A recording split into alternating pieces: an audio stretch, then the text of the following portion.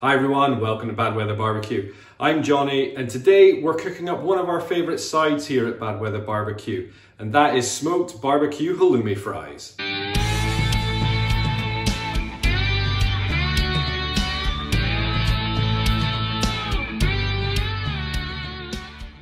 Hi everyone, welcome to the channel. This is the channel where we talk all things barbecue. And today we're going to be looking at one of our favourite sides, which is smoked BBQ halloumi fries. This is a really tasty dish to do, and one that gives you lots of different flavours but also lots of great textures as well. And it's certainly one that you can do to impress your family and friends. In terms of the process that we're going to be doing today, there are a couple of steps which I'll just quickly go through. Firstly, we're going to be cold smoking our halloumi fries.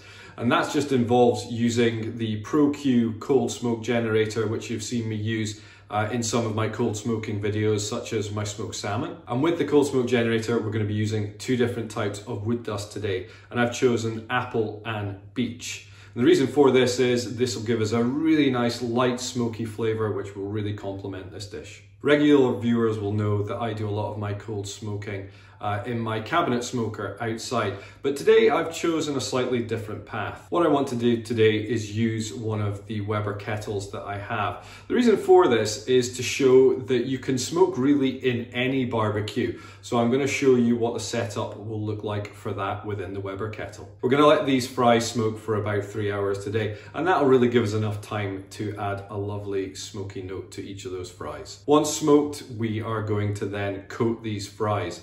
We'll be doing two different coats, and I'll go into the details later, but this will allow us to infuse yet more of those kind of classic barbecue flavors that we like. Once coated, we are going to chill them down a little bit further, and then we're going to drop them straight into our deep fat fryer. In terms of plating this dish up, what we'll be doing is pulling together a really nice harissa mayo. We'll be serving that with sort of sprinkles of bacon shards and some fresh chopped parsley. As ever, stick around to the end of the video and I'll give you my 3 top tips for making this cook a success. Right, let's get into the kitchen now, where I've been warming up my wood dust in order to be able to get that into the cold smoker. Okay, so here we have our cold smoke generator, and I've just warmed up some wood dust.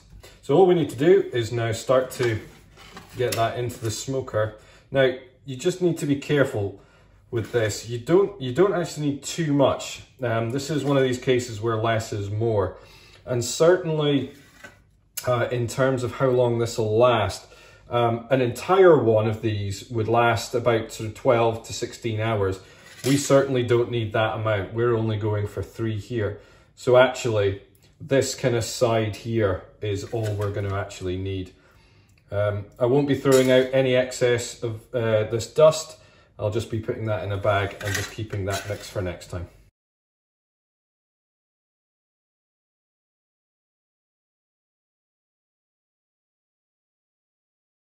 Okay, that looks about fine. So I'll get that outside, we'll pop our candle in it, and we'll get that ready to smoke.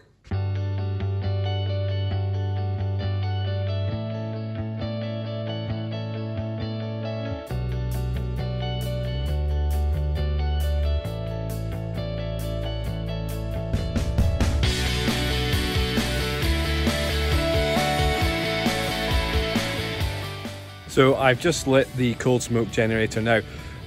It's just a little candle that you use to light the wood dust, so it's best to give it does say about a minute in the actual instructions, but I like to leave it a little bit longer just to make sure it's off and running.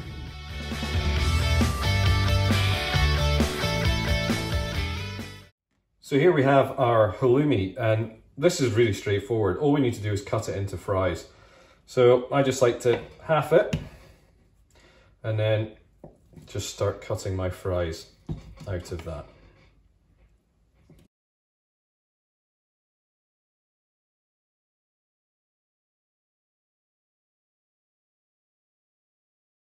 Right, so we're just about to take our halloumi fries out.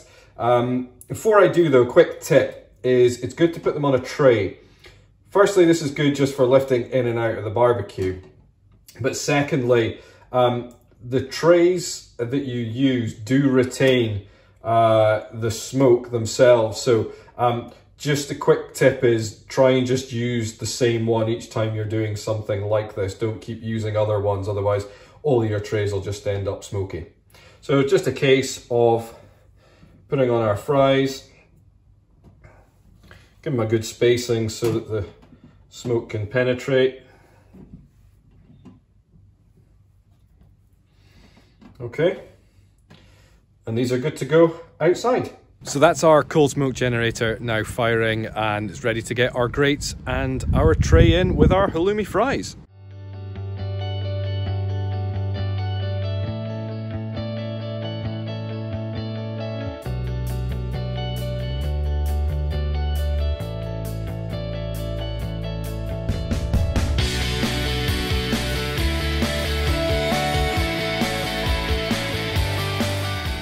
That's the fries now in. So we're going to give them, like I say, about 3 hours, and we'll come back and check on them in probably about an hour, hour and a half's time. In the meantime, let's head back inside now and we'll go and have a little look at what coatings we'll be using today.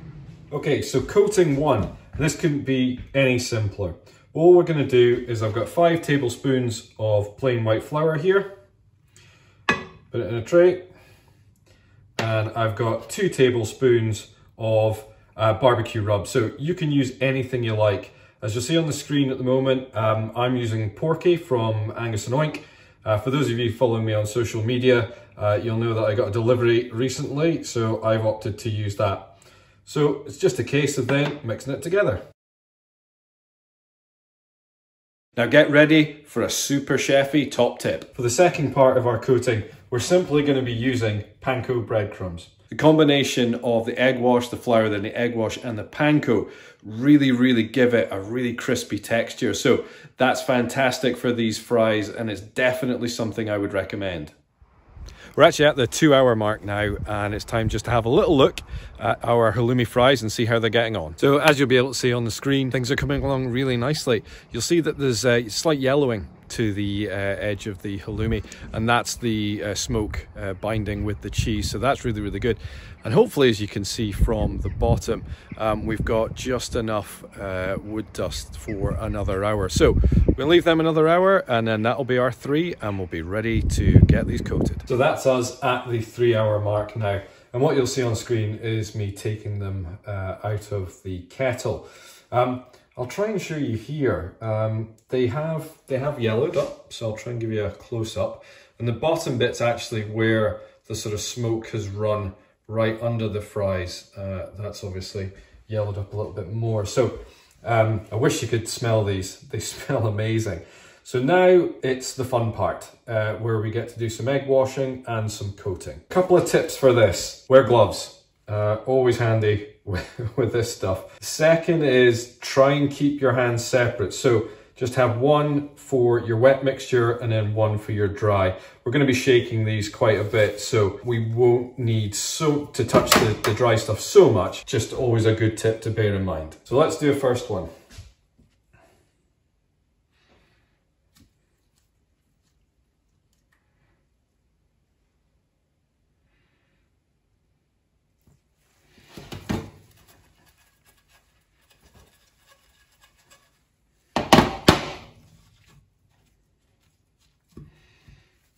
Okay, first bit done.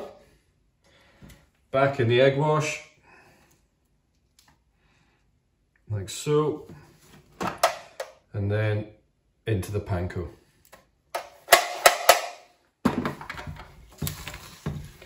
And just be really generous with your amounts of panko there. So there is our first halloumi fry. Right, through the miracle of time, you will now see that I have completed all of our halloumi fries, so really happy with them. What I'm going to do now is I'm just going to chill these down just for about half an hour. You don't have to do this, it's really up to you. I just find that it just sort of helps everything tighten up just a little bit. But again, if you're pressed for time, just get them straight in the fryer. In terms of the fryer that I'll be using today, I'm going to use my old trusty faithful Tefal deep fat fryer. In terms of temperature, you don't want it scorching. You probably just want it about 160, 170, something like that. So that's our oil now up to temp. So I guess just a quick safety tip whenever you're using a deep fat fryer. Obviously be very careful not to burn yourself. As a sort of seasoned fryer, of having worked in a chippy up here in Scotland, burnt myself many times. It's not fun. So just please be as careful as you can. So in terms of the oil that I'm using here, I'm just using plain vegetable oil. Vegetable or sunflower work equally fine.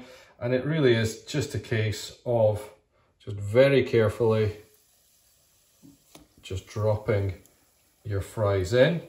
Now, depending on what type of fryer you are using, you'll have to do these in batches like I am.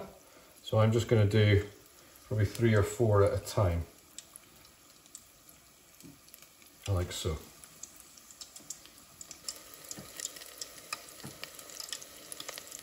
In terms of these being ready, what you will start to see is that they will start to float, and what we're going for is some really lovely kind of golden brown panko breadcrumbs on the outside.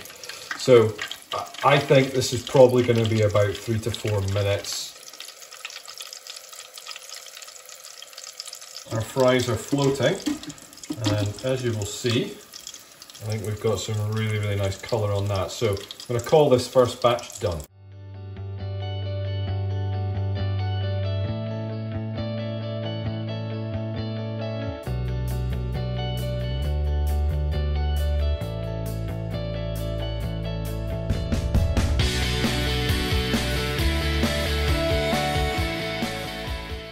So that's the last of our lovely smoked barbecue halloumi fries fried now. So let's come and have a quick look. Now, as you can see, these have come out really well. Lovely crispy brown that I was looking for. And as you can see, I've actually put on the halloumi mayo, and I've added some cornichons and a little bit of chopped parsley as well. So time for my favorite bit of the segment, when I get to taste one of these. Lovely smoky flavor off them. I'm really pleased with that. And actually the Porky rub as well comes through really well. That is meant to be used on chicken and pork, but I tell you what, it works really well in this. And again, you know, good differing kind of textures in there. So the softness of the cheese, which is cooked just fine, plus then the crispiness from both coatings that we've put on this, and then that lovely kind of creaminess from the harissa mayo. So I'd say these are a big win. So there you have my smoked barbecue halloumi fries in all their glory. And let me tell you, these will be an absolute showstopper for any of your family and friends that are coming over for your barbecue. Earlier in the video, I said to stick around to the end and I'll give you my 3 top tips for making this cook an absolute success. So here we go. Number 1, adding that additional smoke really sets this one apart. So I know a lot of my recipes, and barbecue in general takes a little bit more time to do, but trust me, it's absolutely worth the wait. Number 2, definitely use the double coating method that I showed you in this video. The extra crispy textures that you get from adding that panko on the second coat is really great, and definitely one that I would highly recommend. And number 3, as we know, variety is the spice of life, and I would absolutely encourage you to try whatever barbecue rub you like with your halloumi fries. As I said, I used Angus & Oink's Porky in this one. You use whatever you like. Well, I hope you enjoyed that video today. I certainly enjoyed making this one. So you look after yourselves, and I'll see you in the next video.